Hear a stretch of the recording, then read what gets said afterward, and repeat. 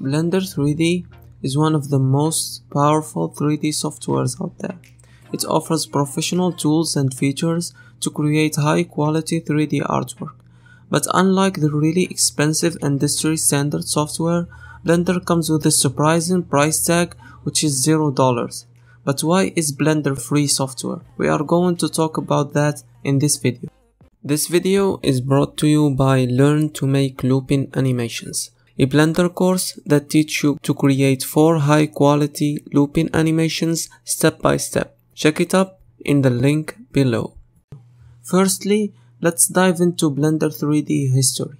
The story of Blender goes back when Ton Rosendale, co-founder of Blender and chairman of the Blender Foundation, created Neo Geo in the year 1989, which is a German animation studio that only had 7 people working on it.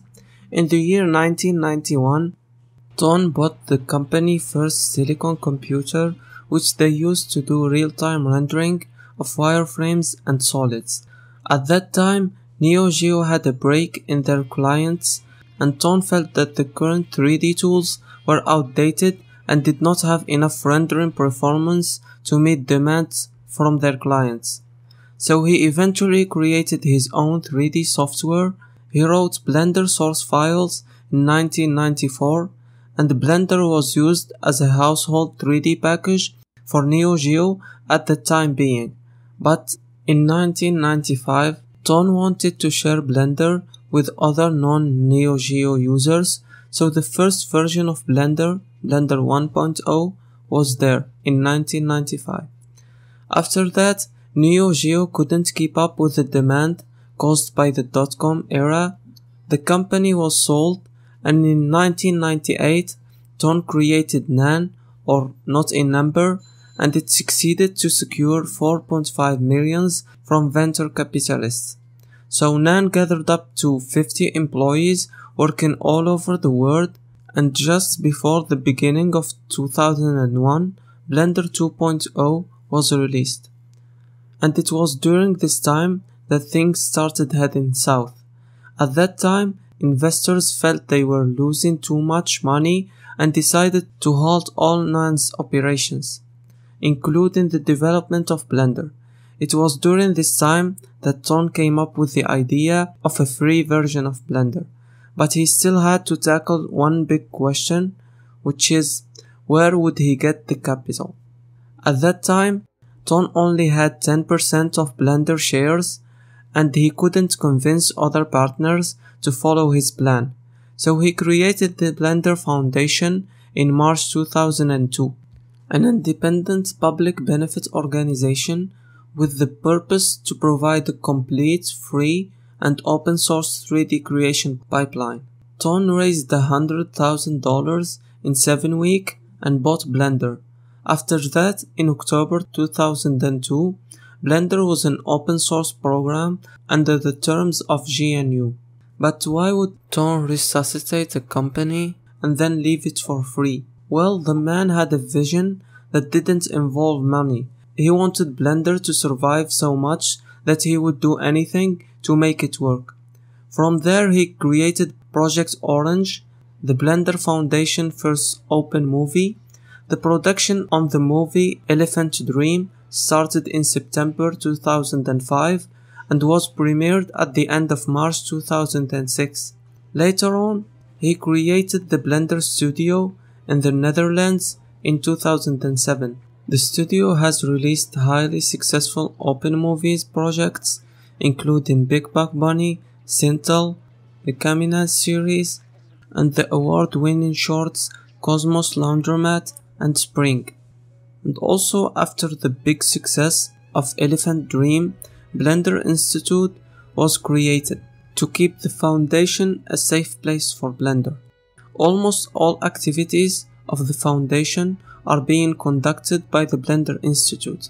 That includes office rent, daily administration, general management, HR services, e-store, conference organization, event participation, operation support, managing development fund, software research projects, workshops, meetings, Blender currently employs 26 full-time employees and 12 freelancers. In 2020, the Blender Institute studio activities has been split off into a separate company. Blender Studio, here where new short films will be developed, and activities will continue to develop a complete free and open source pipeline for independent production of future animations.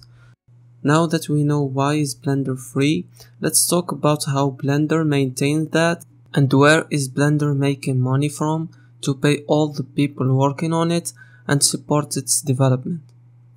First, we have Blender Studio.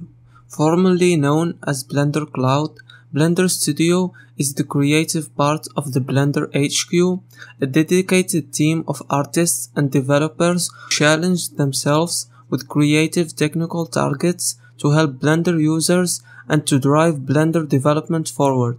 This happens in an open source production environment and by sharing everything they make in an open and free license.